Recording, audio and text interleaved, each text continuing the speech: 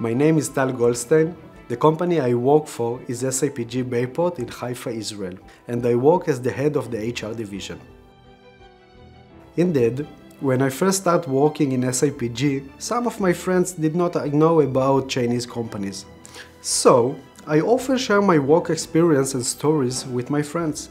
In Western culture, the employee puts his personal goals before the company goals, while in Chinese culture, the employee merges personal goals with their company's goals, and ready to put company's interest before their own. Through my sharing and practical experience, my friends reduce their concerns. Following my stories, they begin to appreciate SIPG contribution to the Israeli economy, and were surprised to hear about the level of efficiency and the new technology they brought to Israel. SIPG operates the port with advanced technology that is much less polluting and thus reduces environmental pollution, comparing to the governmental ports in Israel. Finally, for the first time, an international terminal operator is coming to Israel, bringing with him a standard and efficiency that were not recognized in Israel before.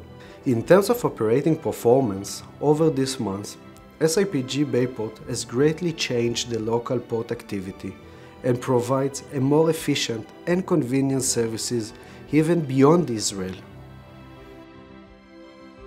Currently, in my position as the head of HR division, I see the actual implementation of the goal by conducting professional training by expat managers from China. Expat managers training a generation of Israeli employees and managers on the basis of excellence, insurance safety, and striving for continuous improvement.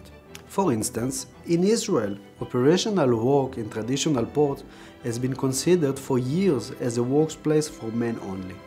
In light of the advanced technology that SIPG has brought to Israel, such as a remote control of a key cranes that is operating huge cranes from a control room, the door has been opened for women to operational positions.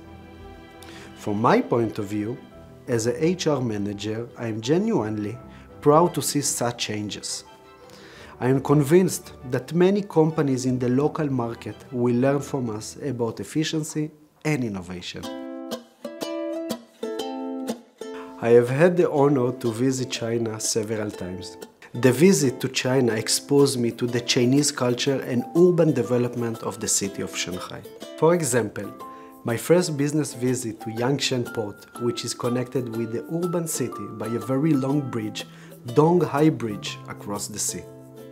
I was then shocked by the fantastic view of the infrastructure of the bridge and the large-scale terminals on Yangshan Island.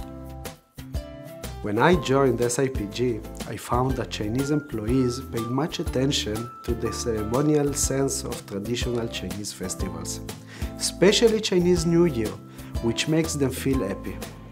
I knew a little bit about these Chinese cultures before, but now I have a strong interest in them and even want to learn Chinese.